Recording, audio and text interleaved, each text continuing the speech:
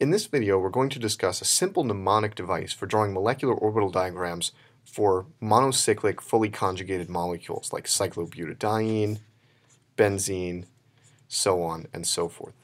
This device only works for monocyclic compounds, but it's highly useful because it allows us to understand the molecular orbital basis of aromaticity and anti-aromaticity. Drawing these molecular orbital diagrams and filling them with the appropriate number of pi electrons reveals the ultimate electronic origins of aromaticity and anti-aromaticity. Before showing the device, it's worth pointing out that the energy levels of cyclic, planar, and fully conjugated hydrocarbons do follow a predictable pattern. Let's start with the smallest possible molecule, consisting of a three-membered ring. Just to make it aromatic, let's take one of the electrons out. And the thing to notice here is that the positions of the orbitals on the orbital energy diagram form the shape of a triangle, just like the shape of the molecular structure, as long as we place one of the vertices of the ring down at the bottom. In fact, we're going to observe the same thing going on for the four-membered case. When I draw the molecule like this, with one of its vertices down, we can see that the shape of the orbital energy levels on the diagram forms a diamond, which is the same as the shape of the molecular structure, as long as one of the vertices is placed at the bottom. Moving to the five-membered case, we're going to see the same thing.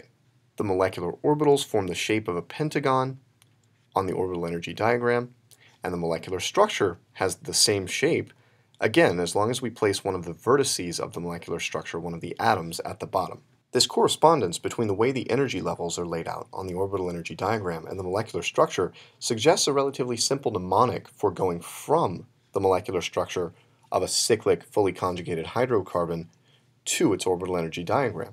This is what we call the Frost circle, and here's the basic idea. What we're about to generate is an orbital energy diagram, which is why I have an energy axis on the left-hand side of the slide. The first step of drawing a Frost circle is to start with the molecular structure and place one of its vertices at the bottom. After you've done that, draw a circle and inscribe the molecular structure within the circle. Here we're dealing with benzene, which is a perfect hexagon, and so inscribing benzene in the circle would look something like this. At each point where the inscribed structure hits the circle, we have an orbital energy level. Notice how these corners correspond to the atoms within the molecular structure. Both of them form the shape of a hexagon. To place the levels, we just draw horizontal lines as we would on any orbital energy diagram. And then the last thing we want to do is fill with electrons based on the number of pi electrons implied by the molecular structure. Benzene has 6, and so we're going to start at the bottom in accordance with the Aufbau principle and fill up from there. And that's it.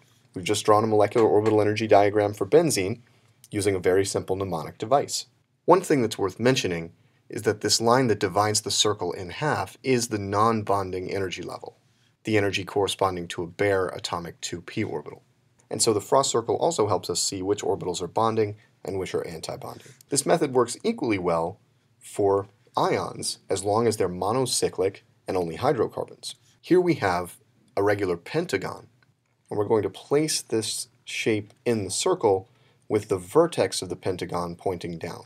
Here it is, and at each point where the shape touches the circle, we have an orbital energy level. Once we've laid those down, we can begin filling with pi electrons. This structure has 6 pi electrons, 2 each from the pi bonds and 1 from this lone pair. And notice here that the molecular orbital energy diagram helps us see why this molecule is aromatic. All of its bonding molecular orbitals are filled, all of its anti-bonding levels are empty. I'll go through this last example fairly quickly.